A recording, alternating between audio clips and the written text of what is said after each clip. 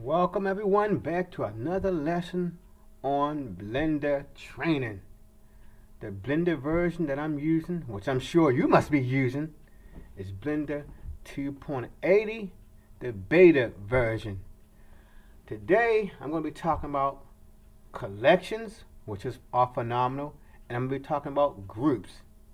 If you did not know already, collection takes the place of Blender 2.79 and beyond. It's replacing that layer system. Layers were wonderful, but they had one critical flaw. If you remember, or if you ever used Blender 2.7 and beyond, you will notice in the bottom right hand side of Blender, it has those 20 little boxes. Those 20 little boxes were called layer boxes. And the thing about them, the thing that was limiting about them, was that there were only 20 of those boxes. Now, if you made a huge animation or some type of huge sophisticated scene, you definitely know you needed more than just 20 simple boxes to put your various items on. And the wonderful thing about Blender 2.80, those collections, they are like layers, but they are limitless. From what I know, they're limitless. They can go up to the thousands, the hundreds, 50. You got 50 unique layers or collections. That's the wonderful thing about them. Now, I'm going to be talking about collections, but I want to also be talking about groups. Blender 2.79 and above had something called groups. Now, I've been experimenting with Blender 2.80 for the last couple months like you all have, but I never could find the replacement for groups. I never could do that.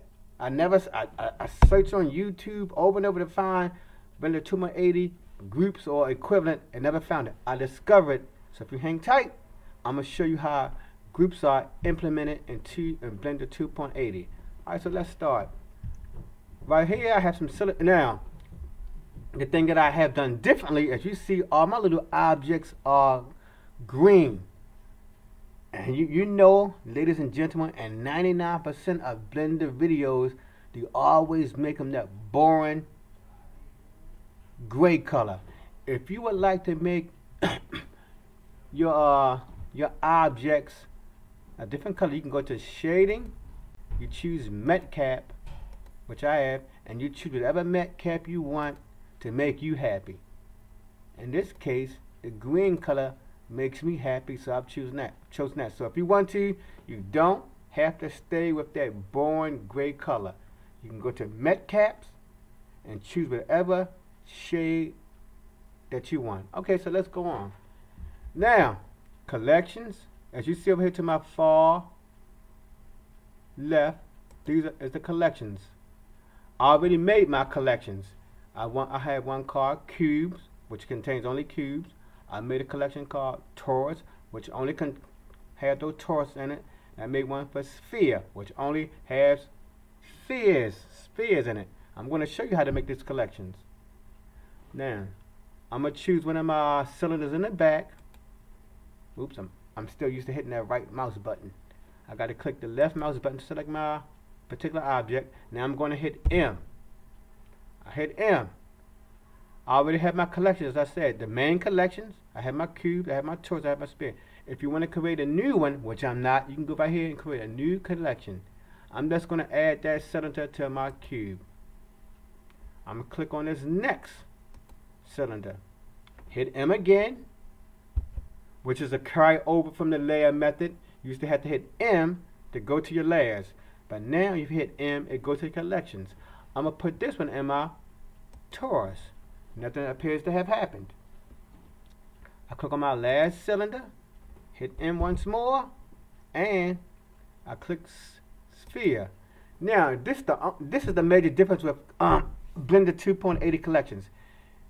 In 2.70 and beyond, if I move my objects to a different layer, it would disappear instantly. That's no longer the case with Blender 2.80 beta, at least for now. Your objects do not disappear, they stay right on the main collections. To make them disappear, I either can hit H I hit Alt H to bring it back, or I can go over here to my right, click on cube, and I call it my cylinder right here. I click on this eye symbol, and now it's gone. I'm going to do that for each of them. I'm going to my torus section. I see my cylinder. Click on it, it's gone. I'm going to my last cylinder. I'm going to sphere. Click on it. I click on this eye symbol. Now it's gone. Now if you notice, over here with the eye symbol, they have these different viewports. I never used the viewports yet. The only one that matters to me is this one with the camera. Disable and renders. But I never disable any of my collections, so I never use it. So we have one for the immediate report. Hide it. You can go to this disable, but that doesn't hide it.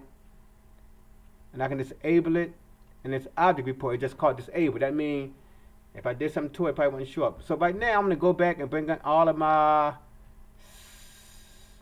cylinders. I'll go right here. I'm bringing this one back. I'll go to torus. I click on that eye symbol again. It's back. Last but not least, I go to the cube. Look at my cylinder. Click the eye symbol, and it's back. Now, let me see. The part. Let me see. Deselect. Oops. Select. The part that was getting me with Blender 2.8 is how do groups work? If you see over here, if I click on my object, it's in my cylinder is in a group, but nothing. It's in one of those collections, but it's the only thing that's highlighted is just my cylinder. I was saying, how can I highlight? How can I get all of my? How can I collect all of my objects in one big group? Group. So you have to click on your name. I'm gonna click on cube. I go to. Then I click on select. Oh, that's not it. Let me go to my. Let me do this. Sorry about that. I'm gonna right click on that. I select objects. Then you see, if you notice, all my objects have that orange highlight. If I hit G to move it, they all move in one group. So that's how groups are implemented in Blender 2.80. I'm going to do it again. I'm going to click on my Toys collection. Click. Right click on it. I click Select Objects. Right click, Select Objects. Now you see, I hit G, they all move. I hit S, they all are scaled. I'm going to scale it with Z. You see that? They all are scaled on G. I'm on Z. I'm going to go to my sphere, right click, and I select all objects. But I'm going to right click, select objects, and I want to hit G for move, and now you see they move.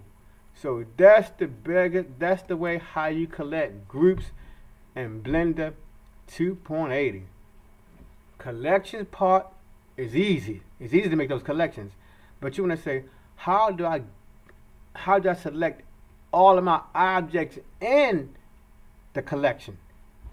So you go to right click and you just select all your objects, and that's the equivalent of a group. I hope you all enjoyed the video.